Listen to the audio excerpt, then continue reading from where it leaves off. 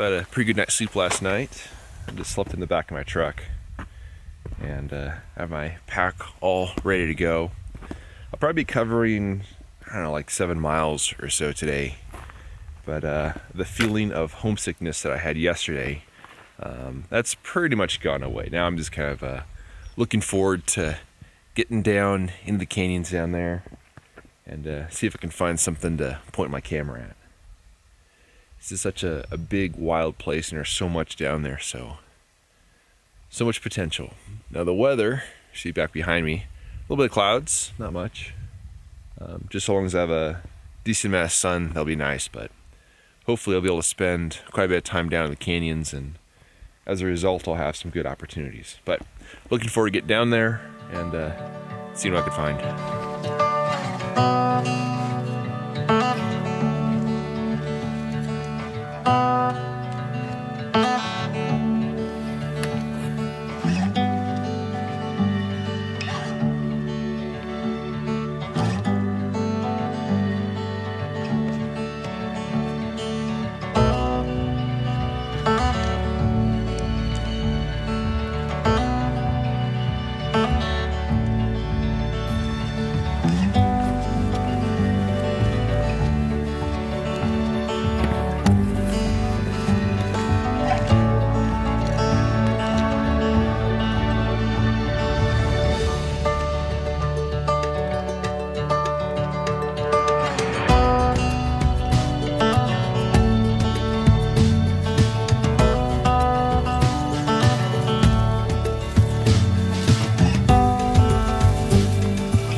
So I've made my way down to the main river valley here, and I've gone probably about, I don't know, like 3 miles or so far.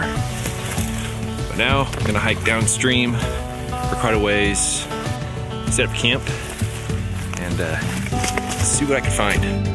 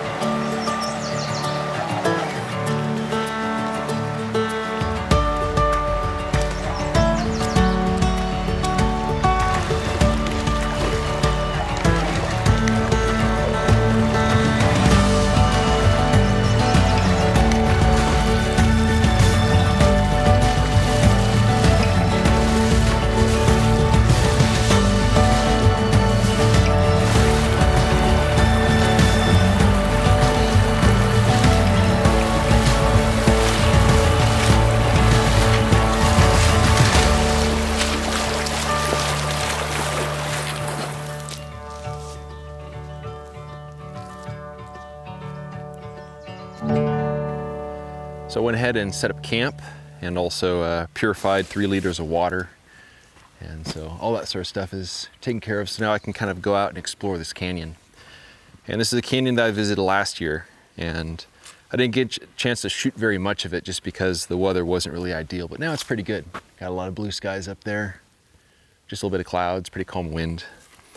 And I had hiked up this part of the canyon last year and saw some really cool scenes with some trees and some desert varnish. So I went ahead and set up a composition with my Intrepid 8x10 camera of the scene right back here. So you got this really cool, nice curvy part of desert varnish there, cool stand of trees there, and hoping it'll make a pretty decent shot. It's not a super strong reflected light just because there are some clouds that kind of filter some light down in the canyon.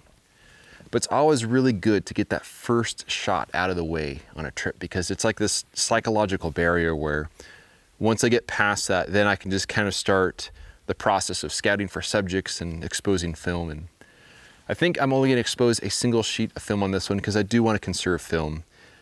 I only have 5 film holders with me, which means I can shoot a total of 10 photos. And typically I shoot doubles, but in this case, if I shoot singles, I can shoot a lot more subjects. So it's just so nice down here. There's another really cool tree further up the canyon that I'm gonna check out. It's one that I really wanted to photograph last year, but the light just wasn't really ideal for it. But we'll see. We'll see. I don't know if it's gonna be a kind of an afternoon or kind of more of a morning shot, but I got time.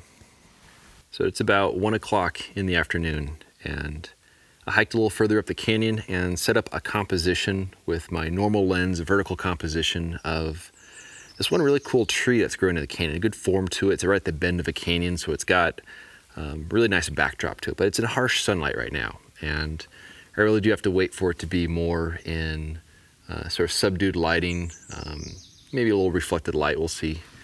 But I just don't really know when that's going to be. It could be later this afternoon. It could be tomorrow morning. It's a little hard to figure out kind of where the sun's going from where I'm at right now. But definitely worth the wait. I also found a horizontal composition with my wide angle lens, so that could be good as well. But I usually try to shoot with my normal lens as much as I can, just because I like the perspective that it gives. But I'm taking this as an opportunity to kind of hang out, relax. I got my boots drying on a rock because I had to cross the river a couple times, and made myself some lunch here. I have a chicken fajita bowl, so sounds delicious.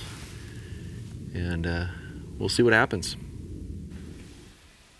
So I've been staring at the same tree for about 5 hours now, and there's been moments of shade, there's been moments of sun, there's been moments of clouds, and right now it's kind of a mixture of everything. The top of the tree's in sun, the rest of it's kind of in shade. There's a little bit of wind because there's some clouds going over.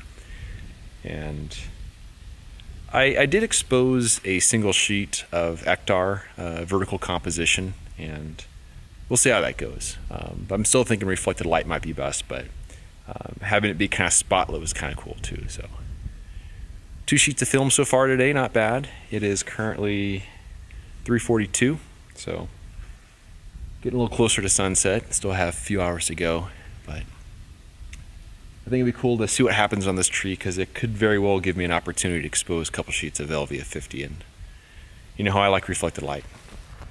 So it clouded up a little bit. Actually, it clouded up a lot. It got really overcast, and there's some really dark clouds that were almost looked like it was going to rain a little bit. So I decided to sort of give up on that particular photo, because even if the clouds went away, which they did, I think the light just wasn't going to bounce around in the canyon the right way for that shot. So I was going to head back to camp, make myself some dinner, send a message home to my wife with my GPS messenger thing.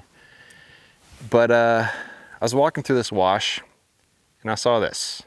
So if you watched any of my videos in the past, you know that if I ever see a cool looking cottonwood tree set against a sandstone cliff in reflected light, the holy trinity of Ben Horn Canyon photos, you gotta stop and shoot it. So that's exactly what I did. So I got my Intrepid 8x10 camera over there. I used my normal lens, and I exposed a just 1 sheet horizontal composition. It fits really nicely into the frame. The wind was cooperating really nicely. It was only a 2-second long exposure. But I think I might do 1 more sheet of film on this one, just because it's a really cool scene, and there's some clouds that are kind of slowly moving away, and those clouds kind of kick a little more light into the scene, where I'd rather it just be reflected light. But I got plenty of time because I don't have anything else to do. So here is the entire scene I'm shooting in. My normal lens on my 8x10 is going to narrow things in just a little bit, but basically I'm just looking at this really interesting root system down here on the ground, and I'm just kind of ending the composition just a little bit beyond the right side there, and then also to the left side of that. And basically I just kind of walked around this tree until I found an area that the branches kind of looked really nice and kind of had a nice shape to it. There's also a way it kind of interacts with an area up in the background, the sort of the sandstone wall back there. But pretty easy shot, just a matter of being in the right place at the right time and having the right conditions. So I'd say I lucked out. All right, I'm shooting doubles on this scene. It's too perfect of conditions right now to not shoot doubles. So here we go, 3 seconds, F45. Just like that. Super calm wind. And that is 4 sheets of film today on 3 different scenes. And I have no clue how the first 2 will turn out, but these ones are usually a little bit more predictable. Feeling good about that. Not bad for the first day of a backpacking trip.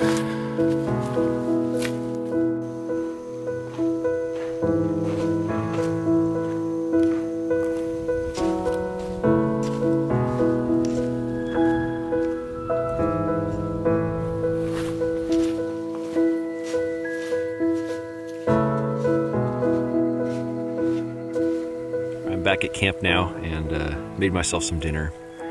I just wanted to share my thoughts for the day. So it's always a little difficult going into these photo trips because you get so used to your life at home as far as, going to work, coming home, having dinner, going to the gym, not in that order, but, just all that sort of stuff, and just, hanging out with my wife and, binge watching our shows and stuff. And then you come out here, and even though it's something I really enjoy doing, there's a little bit of a shock to it because all of a sudden, boom, there you are. So I always have a hard time adapting in the first couple of days of the trip.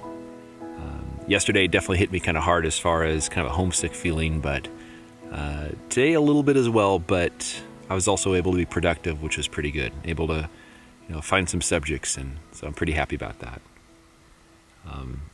And actually, if it wasn't for the fact that those clouds came over around 3 o'clock or so when I was kind of waiting for the light for that one tree in the canyon, I probably would have just waited there and just kind of waited until the light completely went away. But as it turns out, me kind of folding things up and heading back towards camp and seeing that one really cool cottonwood tree with pretty ideal light and no real clouds anymore. I mean, it's a matter of really just being open to the opportunities around you. There's always something to find.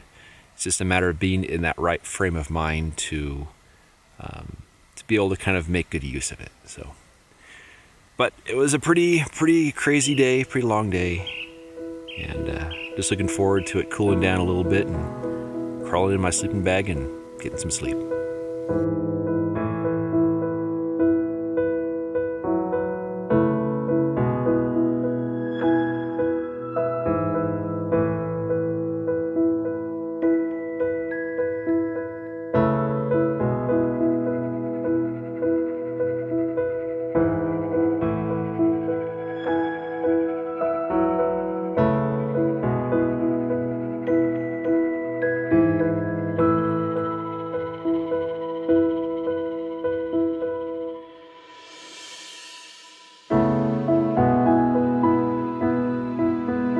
If you enjoy this ad-free content and want to help me live my dream, a voluntary contribution of just $24 a year helps keep my gas tank full and my film freezer stocked.